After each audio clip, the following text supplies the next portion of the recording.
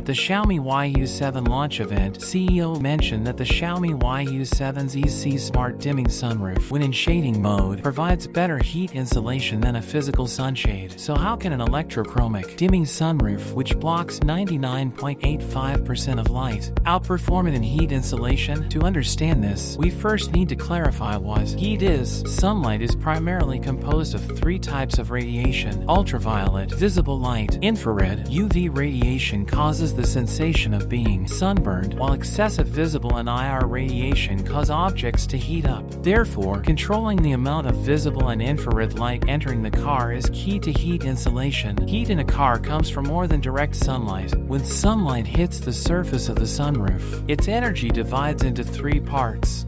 Some is reflected away, some is absorbed directly by the sunroof. The rest passes directly into the cabin. The absorbed energy raises the sunroof's surface temperature, turning it into a secondary heat source.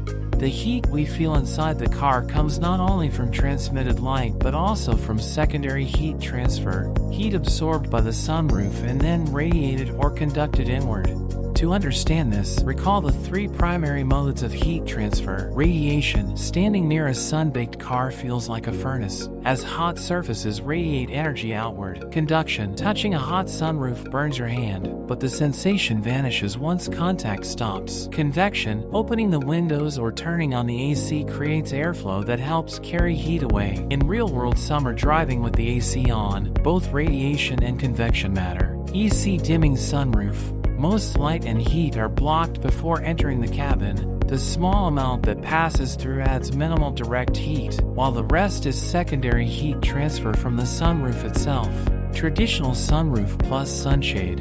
This setup creates three zones: outside, between the glass and the sunshade, and inside.